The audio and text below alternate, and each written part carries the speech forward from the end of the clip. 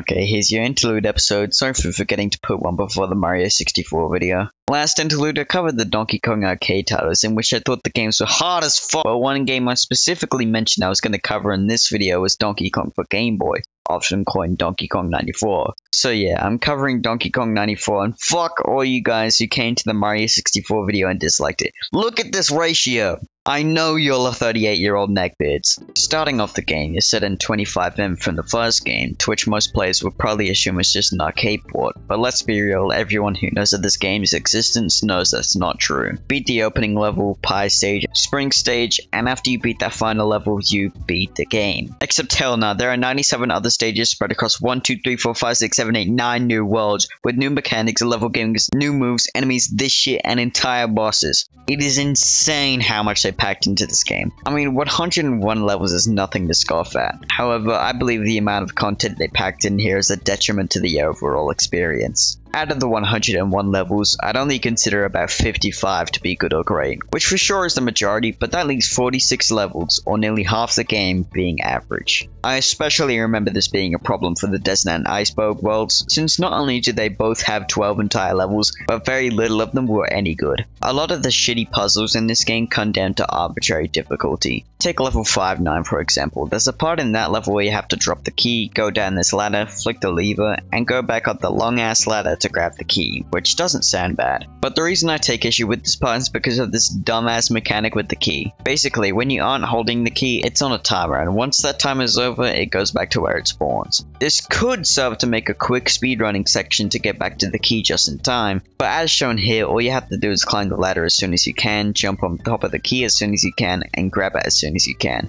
which isn't fun, and when you fuck it up, it can be really infuriating. This is not the only time this happens, by the way. It happens quite often, and funnily enough, it's basically all after World 4. That's actually my second biggest complaint with the game. It is really good in Worlds 1 to 4, and if it kept up that level of quality, it probably would have been an easy 9 out of 10. But after those worlds, it kind of falls off, and all the stages are consistently only 5 to 6 out of 10 levels, maybe with a few exceptions, whereas in Worlds 1 to 4, there wasn't a single bad stage. After that, I wasn't having nearly as much fun, and by World 7 I was downright bored. I want to go back to those first 4 stages for a moment. In the originals, there wasn't much you could do to beat them, just running and jumping. In this game though, you can beat the first one in like 8 seconds. One of Donkey Kong 94's most defining features is the new moveset, and holy shit, I love it. Side flip, handstand, and triple jump. In the first 4 levels, the side flip is the move I thought I'd use the most. Holding right and pressing left or vice versa, then jumping allows you to do an extra high jump. It is very good for the stages where you simply have to reach the top, but for puzzles it's not too useful. The handstand is where it's at, easily my most used move in the game other than obviously the normal jump. Pressing down and jumping will make you do a handstand, and in this state you can slowly shuffle around, shield yourself from barrels, and most importantly do an extra high jump. This is essentially just a better version of the side flip in almost every way. Sure, the extra boost from it is slightly worse, but it feels so much more natural to use because you don't have to move to use it. Plus, if you jump as soon as you hit the ground in your handstand state, you'll get a slightly higher boost which is equal to a side flip. It's just so much more useful, and using it to shield yourself from barrels is the only way to beat the penultimate boss. Lastly, and probably my least used move in the game, the triple jump. To perform it, you have to press jump as soon as you hit the ground from a handstand jump, and all it does is make you go just a little bit higher. But honestly, I don't think there's a single point in the game where it's required or even benefits you. There are plenty of situations where hitting jump as soon as you hit the ground in your handstand state is beneficial for reaching platforms,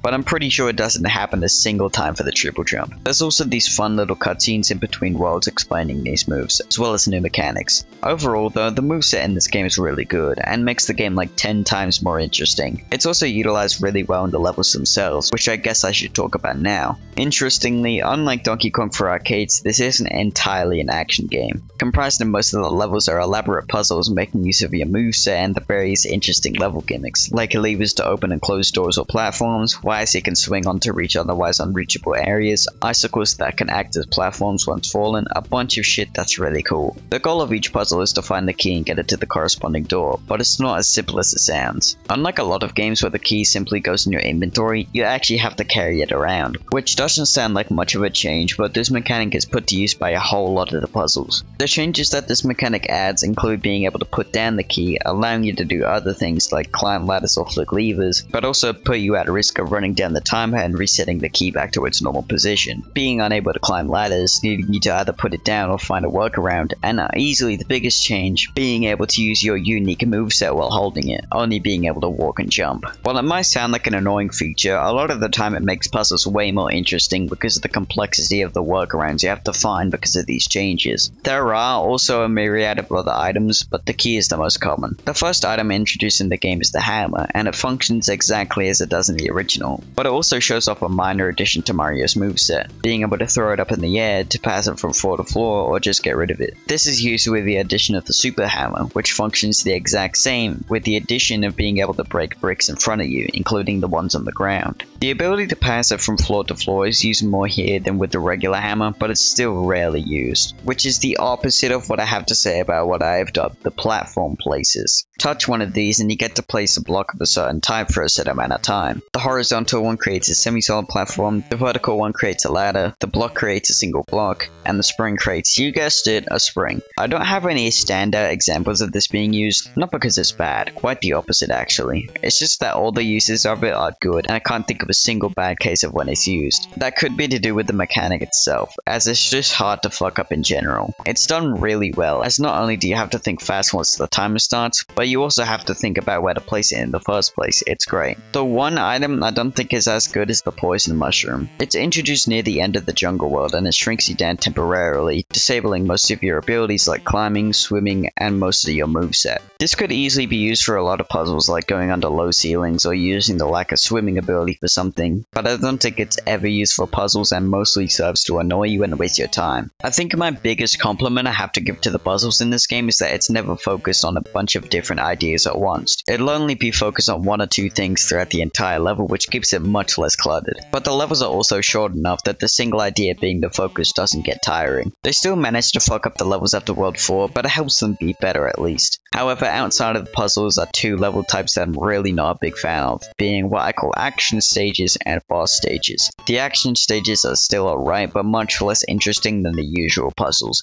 Much like the arcade game, the goal is to reach Pauline, who's usually at the top. I think the reason why they're not as interesting is because they're pretty mindless. The more challenging ones can be quite engaging, especially 3-4, but more often than not it's pretty easy, and the only way it can be challenging is if it's one of the levels where Donkey Kong stomps. When DK stomps, you're stunned for quite a bit if you're on the ground, and also objects fall from the sky which can kill you if they come in contact with you. These can be decently challenging, but only because of the stun and almost never because the objects themselves are hard to dodge. The action stages being pretty lame is especially a complaint for the final world, as with the exception of the last two levels being bosses, every single level is an action stage and there is no puzzles. Overall, the action stages are pretty underwhelming. However, they're certainly a lot better than the bosses. I'm not gonna sugarcoat it, other than the final boss, these are pretty fucking boring. Donkey Kong sits at the top of the screen, and as Mario you gotta throw the barrels he throws back at him, and it's really not that hard. Donkey Kong will throw or roll barrels to the left or right, or drop them down the middle, and it's just so easy to dodge them. I think the worst case of this has to be the penultimate fight. It's the exact same as the others, except it has wind. It's still way too easy to dodge the barrels, but it makes grabbing them nearly impossible. You have to use the handstand to shield yourself from them, to which they will enter a state in which they're possible to grab. But I swear to God bro, the wind makes it like impossible to do so. The final boss is certainly the best in the game, but fairly underwhelming for the end of the game. Donkey Kong slams his fist on the ground, causing a bunch of things, including barrels, to fall down. The platforms on the left and right are semi-solids, meaning the barrels will fall off them, and you have to use the handstand to grab them. But throwing the barrels at him by using this method is a lot harder because more often than not, DK will slam the ground with his fist, causing a barrel to disappear. The easier method of attacking is by climbing on his face, then on his fist, and finally to the platforms at the top of the screen and grab any barrels that could have fallen on the middle platform. After that, you jump down and throw the barrel at his face. After the first two hits, he'll get a new attack where he slams his fist together, and after the fourth hit, he'll get another attack where he rapidly slams his fist on the ground. It was a lot easier than I originally thought it would be, and for a finale, it's pretty weak. There are a few things I wasn't able to mention because they don't really relate to many things I was talking about, so I guess I'll mention them here. This game actually introduced a ton of things to the series. It's pretty crazy. Udon City? Yeah, that's from this game. The side flip and the triple jump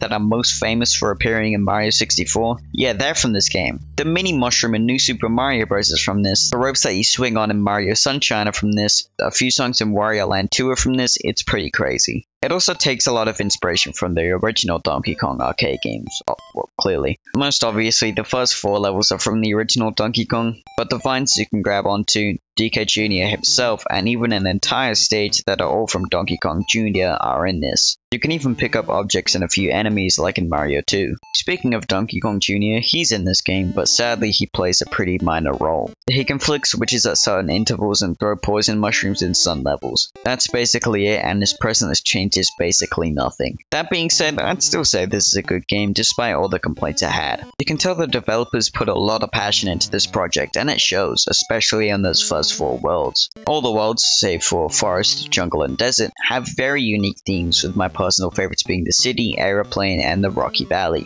And overall, it's just a pretty fucking solid game that at the very least you should try the first 4 worlds of. I've never played it until now, and I'm certainly glad I can say that today. I had fun. Nevertheless, I was pretty disappointed by most of it. The beginning, especially World 3, was really good, and I was not expecting that much of a fall off. Despite that, I would rate it a solid 7.5 out of 10. Donkey Kong 94's biggest falter is the second half, but if you're willing to try it out, I'm sure you'll have a great time with the first 4 worlds. Okay, look, I don't have an outro, so great, I have to talk about Mario Sunshine next. Cool, bye.